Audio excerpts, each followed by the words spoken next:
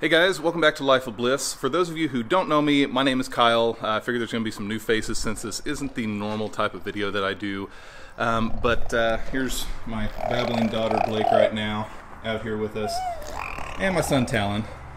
Say hi.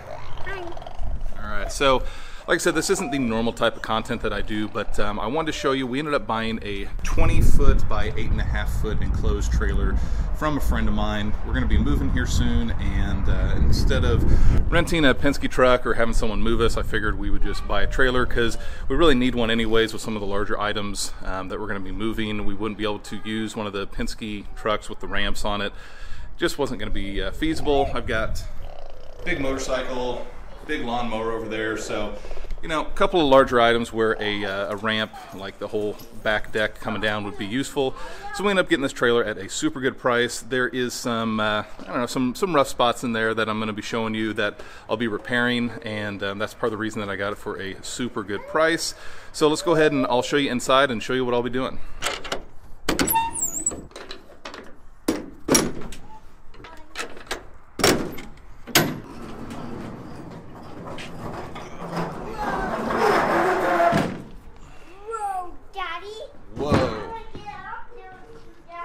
So looking inside here, you can see it's not the best condition. There's some trim pieces missing, things like that. There was a little bit of a leak coming through in the ceiling right here. There's another leak. Oh, where was it? This has been sealed up for the most part right here. A little bit of daylight coming through, you can see on my hand. So a couple little things to fix. There's another leak that we've seen right up here, but we know where it's coming from. I'm going to go ahead and patch those up, fill it up with some silicone.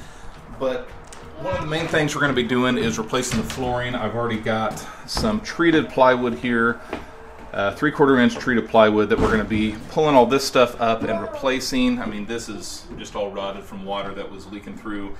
And the boards were starting to curl up on the edges along that back piece there, so figured I would just go ahead and replace all of the flooring. About $250 for all the wood right now. It's kind of expensive, but you know, that's just the way the prices are going right now. And then after I do all of the flooring, the plan is to come back and lay some E-track down on the floor, as well as a couple spots along the walls on either side, so I'll have plenty of tie-down spots. But today I'm just going to be focusing on getting some of these panels up along the floor to see what all needs to be done to replace them, so let's get started on that.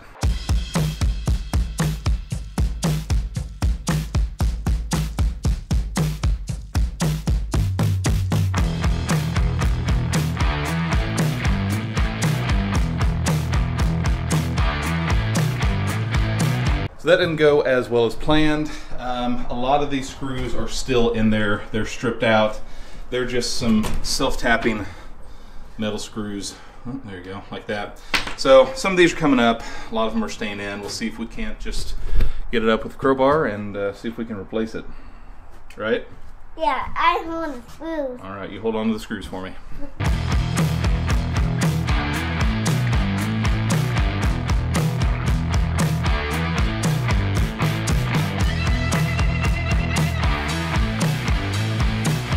So I have the first board out. I think the problem was all those self-tapping screws were stripping out here in the metal wherever they were attached, so they weren't coming out real easily. I think the plan from here, instead of trying to save all of that trim, that's just some 1x3 going across the bottom, or excuse me, some like 1/8 inch little trim. I mean, look at how thin this stuff is. I'm not going to worry about replacing it or trying to save it along the bottom. I'm going to get some 1x3 boards and make it a little bit thicker, and then whenever I cut the plywood to go across here, I'm just going to make it like, I don't know, 1/4 inch or close to 1/2 inch of space on either side. There's going to be enough to catch that lip there on the metal, but then the 1x3 should cover that gap up on the very end. So that's going to be the plan from here on out. See if I can't get the rest of these boards up and get these screws to come up out of the sheet metal.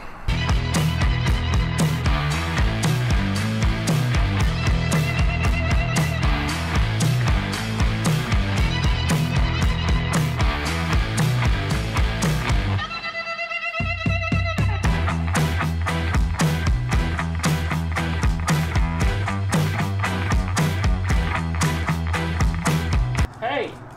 That's why she was good at the balance beam at Lee's Summit. Yeah.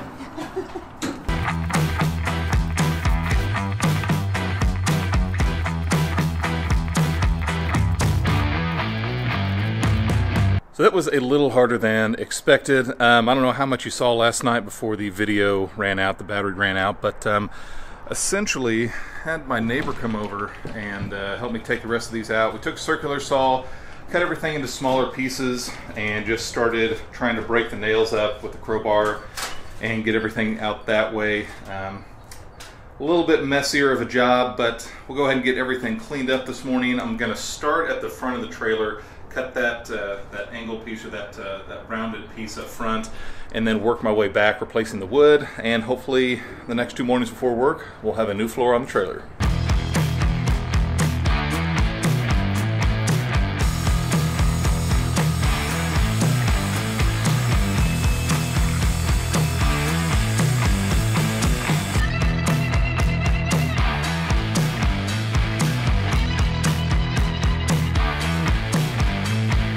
So the first piece is in, got everything marked off for the braces going across with a marker. I'm going to come back and make some chalk lines across here, but probably just go ahead and secure everything along the edges and probably along this back piece for now, just to get it in there, and then we'll come back and secure everything in the middle.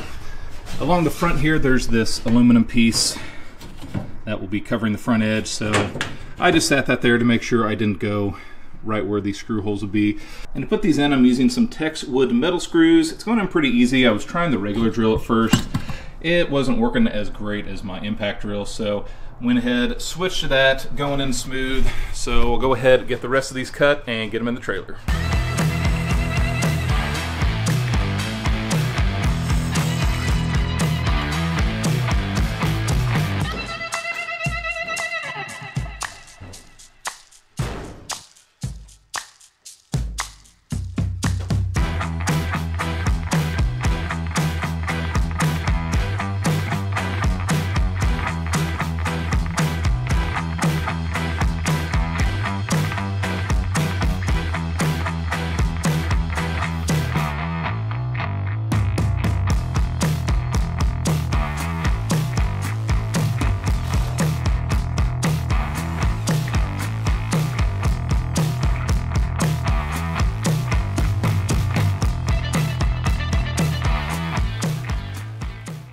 Good morning, guys. It's a little bit chilly out this morning, about 32 degrees, but we got a good head start on everything. Came back and put a chalk line where all of the braces were going across the trailer. Got all of the plywood secured down. There's about 20 screws in each piece of plywood, and a little bit of a teaser coming up. I've got some E-track that I'm going to be laying down, and I wanted to make sure that I wasn't going to be screwing right where that E-track is going, so laid it out while I was screwing things down.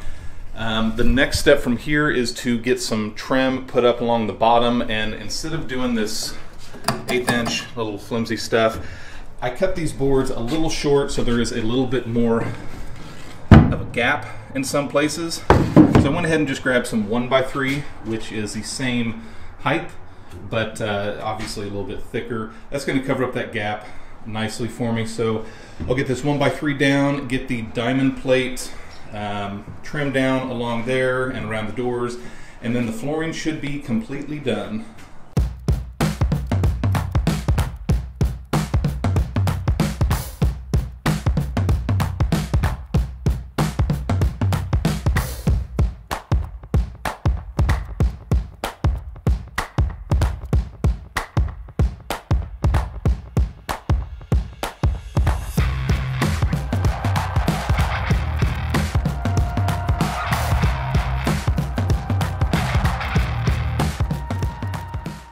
There we go, guys. All of the flooring is in, all the trim is back on. I put all the aluminum trim pieces back where they need to go, the diamond plate, everything went on pretty smooth. This trim piece up front, it had a pretty decent bend to it. I had to put a ton of screws in there to hold it in, but it'll hold up just fine. So the floor is super solid now, should have plenty of years of use out of this without having any issues. In the next video, I'm going to be laying down this E-track. I've actually got about 96 foot of it total. I'm going to be running a couple strips on the floor, a couple strips on the wall, and there's some trim pieces missing on the wall, things like that. I should be able to get those fixed with the stuff that I took off of the floor, but I'm going to have to cut these anyways to get this E-track on. So that will be for next video. I'm going to do a few other things, put some lights in here, replace all the seals. So just kind of giving it a good freshen up. But look at how nice that floor looks now. Hey, I appreciate you guys checking out the video. Hopefully this helped you out if you have any repairs to do on your trailer flooring. Be sure to subscribe if you're into this sort of content. I've got some more videos on the trailer coming up, got some more home theater content, and obviously we've got the move coming up. So be sure to check all that stuff out. I appreciate you guys watching Life of Bliss, and I will see you soon.